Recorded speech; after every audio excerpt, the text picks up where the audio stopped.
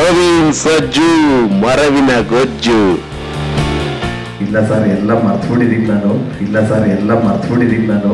Singer, music director come hero ಕೂಡ ಆಗಿರುವ ಹುಡುಗ ನವೀನ್ ಸಜ್ಜು ಸಿನಿಮಾಗೆ ಬಂದು ಹೆಚ್ಚೆಂದರೆ 5-6 ವರ್ಷಗಳಾಗಿರಬಹುದು.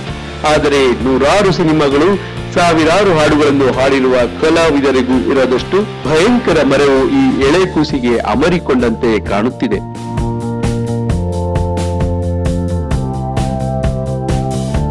ಎಲ್ಲ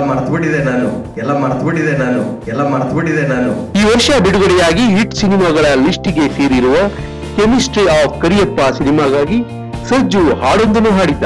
ಅದು ಈತ ಬಿಗ್ ಬಾಸ್ಗೆ ಹೋಗೋಕೆ ಮುಂಚೆ ರೆಕಾರ್ಡಿಂಗ್ ಆಗಿತ್ತಂತೆ. ಎಲ್ಲ ಮರ್ತ್ಬಿಟ್ಟಿದೆ ನಾನು.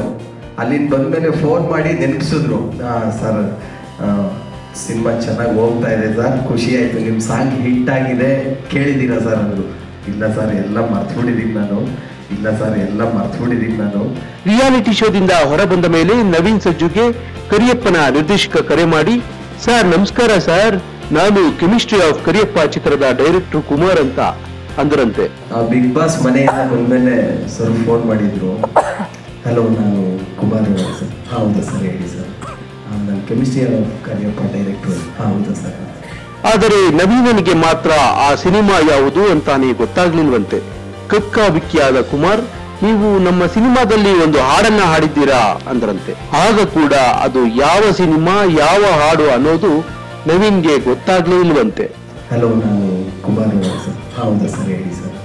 ನಾನು ಕೆಮಿಸ್ಟ್ರಿ ಆಫ್ ಕರಿಯಪ್ಪ ಡೈರೆಕ್ಟರ್. ಹೌದಾ ಸರ್. ಸರ್, ನೀವು ನಮ್ಮ ಸಿನಿಮಾದಲ್ಲಿ ಹಾಡಿದ್ದೀರಾ ಸರ್. ಸಾರಿ ಸರ್, ಯಾವ ಹಾಡು ಸರ್? ಎಲ್ಲ ಮರ್ತ್ಬಿಟ್ಟಿದೆ ನಾನು. ಸಾರಿ ಸರ್, ಯಾವ ಹಾಡು ಸರ್? ಎಲ್ಲ ಮರ್ತ್ಬಿಟ್ಟಿದೆ ನಾನು. ಬಿಗ್ ಬಾಸ್ಗೆ ಹೋಗಿ ಬರೋ ಹೊತ್ತಿಗೆ ಇಂದಿನದ್ದೆಲ್ಲ ಮರೆತು ಹೋಗಿತ್ತಂತೆ. ಸಾಮಾನ್ಯವಾಗಿ ನವೀನ್ ಸಜ್ಜು ತಾವು ಹಾಡಿದ ಹಾಡುಗಳನ್ನು ಡೈರಿಯಲ್ಲಿ ಬರೆದುಕೊಳ್ಳುತ್ತಾರಂತೆ. ಹಾಗೆ ಬರೆದು ಡೈರಿಯ ಹಾಳೆಗಳೆಲ್ಲ ತುಂಬಿ ಹೋಗಿವೆಯಂತೆ. ಇಲ್ಲ ಸರ್, ಎಲ್ಲ ಮರ್ತ್ಬಿಟ್ಟಿದ್ದೀನಿ ನಾನು. ಡೈರಿಲಿ ಬರ್ಕೊಂಡ್ಬಿಡ್ತೀವಿ, ಯಾವ ಹಾಡು ಯಾವ ಸಿನಿಮಾ ಅಂತ ಬರ್ಕೊಂಡ್ಬಿಡ್ತೀವಿ, ಹಾಡಿ ಆಚೆಗೆ ಬಂದ್ಬಿಡ್ತೀವಿ. ಎಲ್ಲ ಮರ್ತ್ಬಿಟ್ಟಿದೆ ನಾನು. ಹಾಗಾದರೆ ನವೀನ್ ಸಜ್ಜು ಯಾವ್ಯಾವ ಭಾಷೆಯಲ್ಲಿ ಅದೆಷ್ಟು ಸಾವಿರ ಹಾಡುಗಳನ್ನು ಹಾಡಿದ್ದಾರೋ ಲೆಕ್ಕ ಸಿಗುತ್ತಿಲ್ಲ.